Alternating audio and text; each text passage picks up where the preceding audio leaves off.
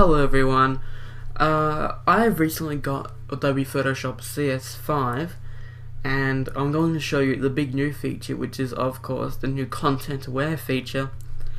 We did have content aware scale or something in Photoshop CS4, but we now have a much more advanced and a much more usable, in my opinion, content aware features in Adobe Photoshop CS5. So I'm going to show you with the spot healing brush to start off with.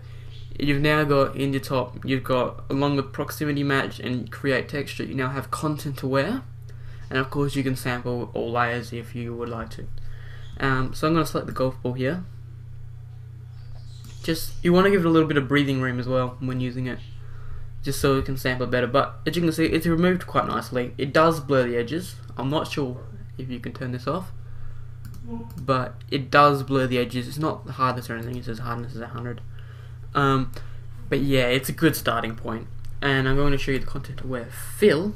So I'm just going to select the whole, and again you want to give it a little bit of space, and then hit delete or backspace, and just have contents, use content aware.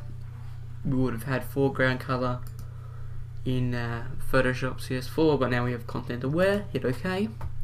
Just take a second. It's quite a big image, and there you are. Similar thing with the blurring, but it looks very nice. It suits everything. It just looks pretty much like it's meant to be there. Now you can always fix this up and get rid of the blur and whatnot with a little bit more time in Photoshop, but for a starting point, that's fantastic. That's much easier than it used to be in Adobe Photoshop CS4. So yeah, I hope you enjoy this new feature, and please rate, comment, subscribe. I know I don't say that very often, but please do, and I'll see you next time.